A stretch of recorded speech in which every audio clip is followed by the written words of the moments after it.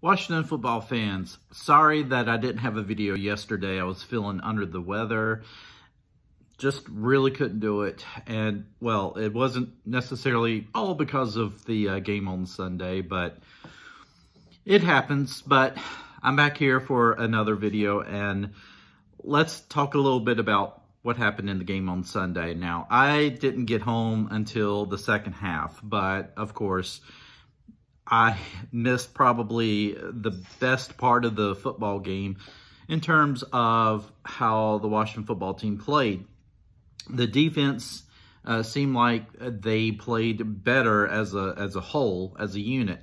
The defensive front four, they were getting pressure up front to Aaron Rodgers, and you know, I was happy to see this because this is something that had been absent for several of the games at the start of the season. You just saw nobody even get anywhere close to the quarterback. And, you know, they were getting pressure to Aaron Rodgers, and they were, you know, but then again, it's Aaron Rodgers, so the dude is like calm, cool, and collected, right? So, you know, I did not expect us to win this football game. But here's the thing. It's one of those things where the Packers did not beat us. The Washington football team beat themselves a lot of times because they left, 17 points on the board. I mean, they could have easily had 24 points in this game as well. Taylor Heinicke got called back for that touchdown run where he dove too early.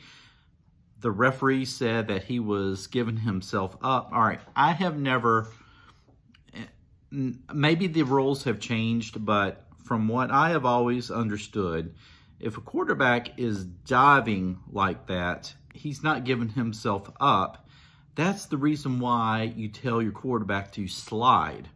If they're sliding, they're giving themselves up. If they're diving, then they're trying to make a play. They're trying to get an extra yard, trying to score. Whatever the case is, he was not touched. It should not have mattered that his knee was down at that point.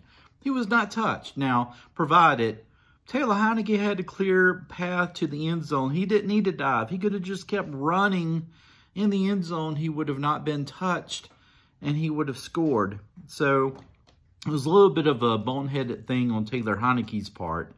And then, of course, you know, the fourth down try where he fumbled the ball, tried to pick it up and put it over the goal line.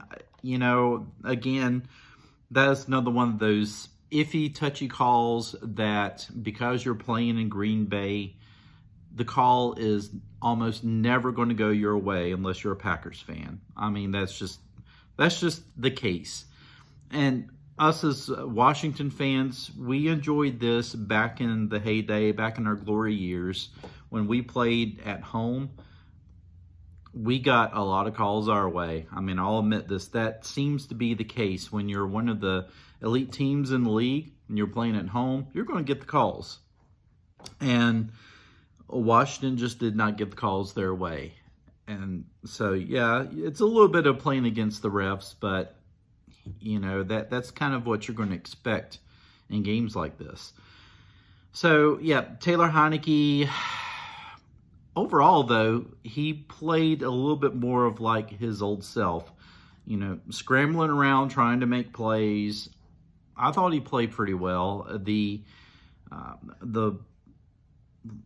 guess you call it fumble, the fumbled pass, that was kind of an unfortunate thing. It was kind of a fluke thing. It happens to the best of the quarterbacks. So, you know, I'm not going to fault him on that too much. Although, well, I mean, what could he really have done in that situation? It's going to happen. Excuse me. It's just going to happen at one point or another in your career as a quarterback.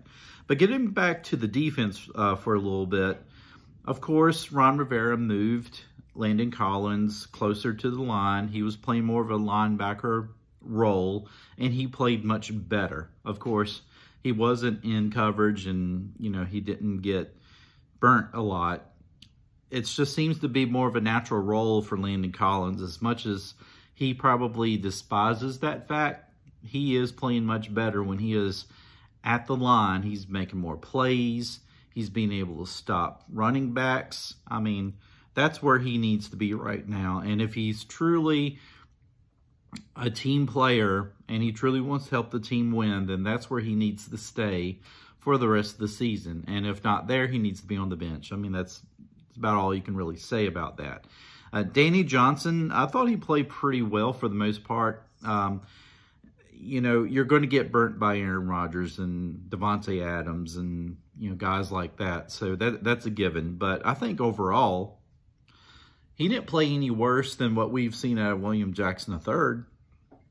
I would probably just roll with Danny Johnson and say, hey, you're going to be the corner for the rest of the season, because I have just been so unimpressed by William Jackson III. It's just been horrible. And, you know, I just, that experiment, I don't know if we can cut ties after the season or not, but we need to. We really need to, because he has just not produced at all. And honestly, him not playing in this game probably helped that secondary a little bit more than what we realized and imagined. But, you know, overall, I felt the defense made some plays. They certainly did their best. I mean, when your offense puts your defense into a situation where it's a short field, I mean, there's not a lot they can do about that, especially against Aaron Rodgers. I mean, there's just not much you can do with that. But, you know, shifting back to the offensive side of the ball, Antonio Gibson, another YouTuber, said that he is starting to trek into Matt Jones territory. And I kind of believe him, because Antonio Jones, oh my dear Lord, I'm saying it. Antonio Gibson, he has really been a fumbler this year.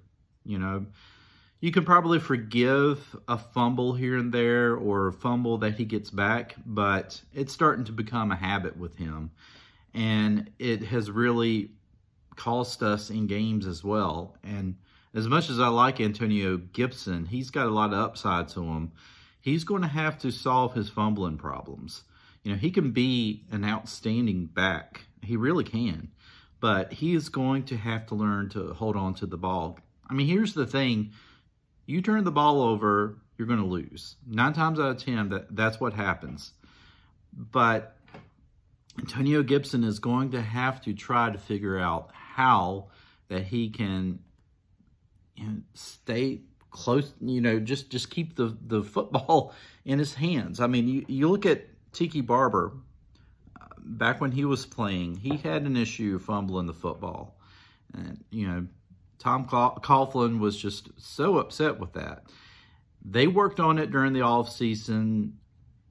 Tiki Barber kind of changed up how that he, you know, held the football. He held it more high and tight. And the fumbling issues stopped. He didn't have any more fumbling issues. And I think that's something that Antonio Gibson is going to need to work on in the offseason if he's going to stay on this football team. You know, overall, there were a lot of, you know, shots in the foot, so to speak, with the Washington offense. They had their chances. They moved the ball up and down the field, no problem. It's just, you know, being able to punch it in for a score against a defense that has allowed touchdowns and red zones in almost every single trip except for the Washington football team.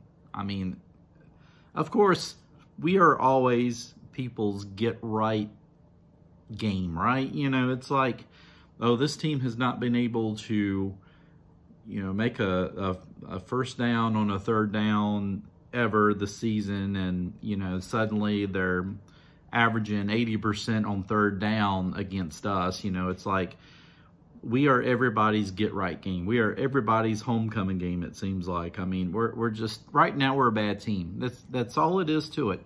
We are a very bad team, and there are a lot of issues and a lot of holes that we didn't realize that we thought we had filled, but we have not filled. So Ron Rivera has a long ways to go to get this team back into competitive mode. Last year was a fluke.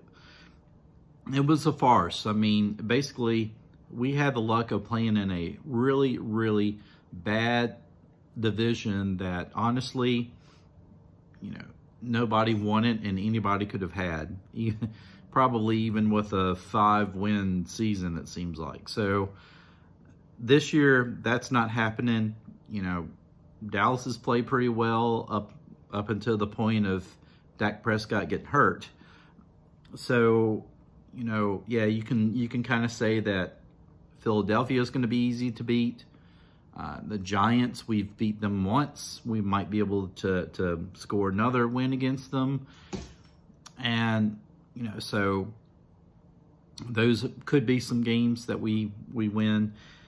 This Sunday is definitely a must-win game for the Washington football team. They are, what, 2-5?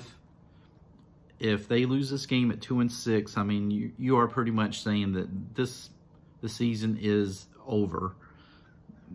3-5, you're still on the brink. So this is a must-win game for the Washington football team. They have to win this game. If they can win this game, I think they have a bye the following week. They go into the bye. They can get, you know, healthy again, healed up a little bit, and then we're back on the tough schedule against Tampa Bay. Certainly nobody expects us to win that game, but, you know, that's a few weeks from now. Anyway, I'll just leave you with this. I know a lot of us have been struggling with this team. A lot of people are fed up with Ron Rivera already. A lot of people have been fed up with how things have been handled this year. A lot of people are fed up with the off-season drama that seems to always surround this franchise. And I get it, man. I really do. I get it. You know, I love Ron Rivera. Loved him when he was in Carolina. So, you know, I'm one of those who is willing to give him, you know, a longer opportunity. Willing